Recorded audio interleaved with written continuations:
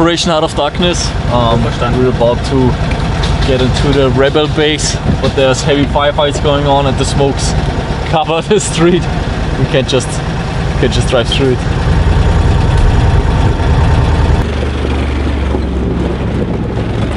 What's up guys, I'm currently at the Milsim Operation Heart of Darkness and I just met Sebastian and his really crazy amphibious vehicle, which is completely custom built on the Argo platform right here. Can you tell us something about it? Like how did you even build this? Yeah, we built it all by ourselves. It's construction out of a steel frame with aluminum plate. The aluminum plates are covered with sand and epoxy hards. Yeah, so that's the surface right here. Right? Yeah. To give you guys kind of an idea, this is how the normal vehicle looks like.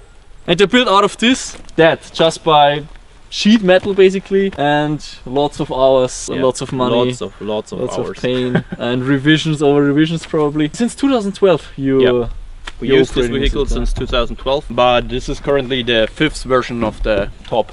So we started from a version with wood plank and a small MG, and now this is the 5th version of it. Let's go through it. Let's start from this side so we can see the gun turret, how that is built. What did you base this from? Is this built from scratch or? The turret is based on from the German military, and there's the MG mounted. The base, but all the sheet metal and stuff like this is all by ourselves. But the ring you can buy it like this, yeah, or? You can buy it. Oh really? On eBay. On the civil market. LNG is M249, yeah. With HP, I guess. HP, yeah. Yeah, of course. We were actually one of the first teams in Germany who had an HP system. Which HP system is it? It's a Polestar. One of the very first generations probably, if you run it since 2012. Yeah, but still running? Still running. It's HP, it runs forever. All of this is again sheet metal. How thick is it? It looks pretty massive. It differs. So the basis for the turret is 1.5 steel, and all around is aircraft alloy, 1 millimeter thick. And you basically wanted to create the look like it's armored, or why? Yeah, exactly. Like this is why we have the gap here and in front and there, and that it looks like it's armored. Then we have a light system in front. There's already but they are not that bright. Okay. So for the off-road use, this one is way better, and to get rid of all the NYGs. Oh yeah. So you need a lot of illumination.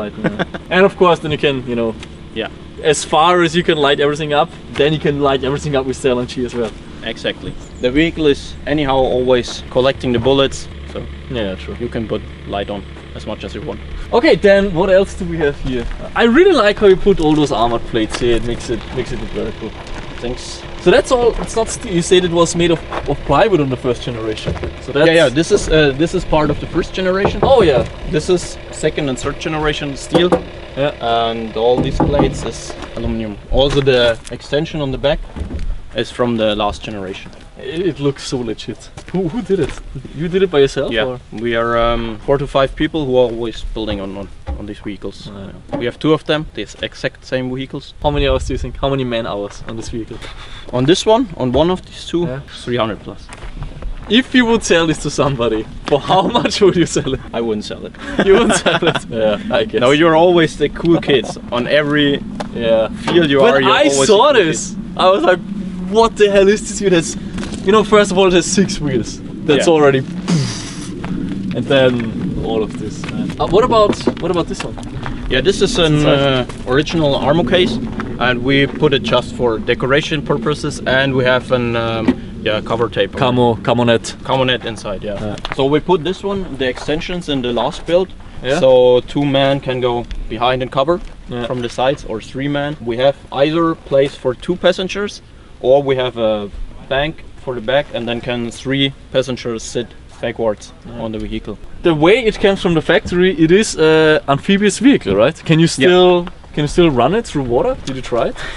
We can still run it through water, but not with the top. So you cannot swim. Not just.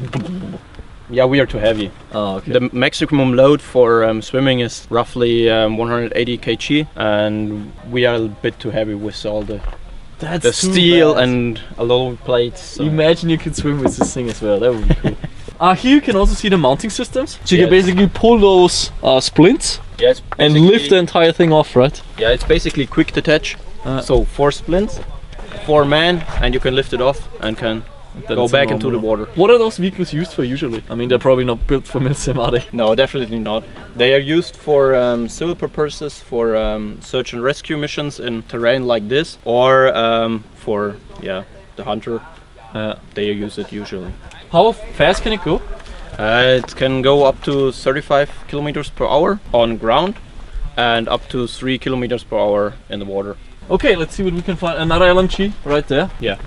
Slightly more exposed than the other one. It's just the backup. Usually we try to turn the whole vehicle towards the enemy. So the main MG we have, we can fight in front and to the left. And once we get engaged from the right side, either we turn the vehicle or we have the second MG for second gunner. And that's cool on this vehicle because, you know, with the 6 wheels, they're controlled individually. So you can basically turn like a tank.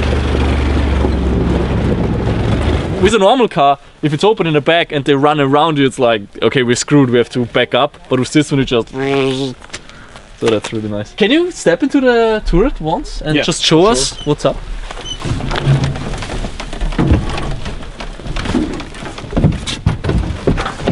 Okay, so can you turn it and show us how far you can turn it?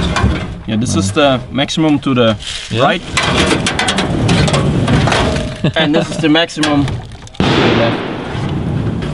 Nice. Yeah, here we have a customized butterfly trigger. It's automatically feeds the magazine. So we got rid of the usually lower trigger. It's an usual M249 with an HP gearbox. I like that plastic cover. That makes a lot of sense. Definitely. The way you try to shoot a gunner is always through the scab, but not as this plastic. Yeah, well, we had to learn it the hard way. Yeah. That's the reason why it's here.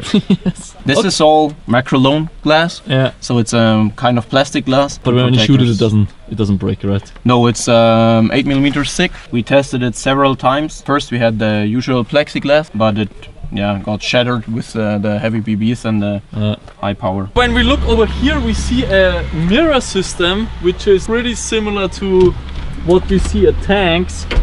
Basically, the guy driving, so the driver, he can see, but he cannot get shot directly. Wouldn't be necessary, I think, on an airsoft vehicle, because you could just make windows here. Yeah, but on the real one they do it because if a real bullet hits here, you know, it just goes through it and it doesn't go into your face. So that's why they do it, and I think it's a nice touch to the entire vehicle. So here is the map of this milsim, and then here we see the 2 steering levers. Okay guys, that was the rundown of the amphibious vehicle of Sebastian and his team. What's the team website? It's ate-airsoft.de. So if you guys want to check it out, maybe you can find more pictures there. Yeah, that was the rundown. Hope you guys enjoyed. Man, it's so cool to see what people can build with a lot of passion, especially in airsoft. Hope you guys enjoyed the video, and we see you in the next one.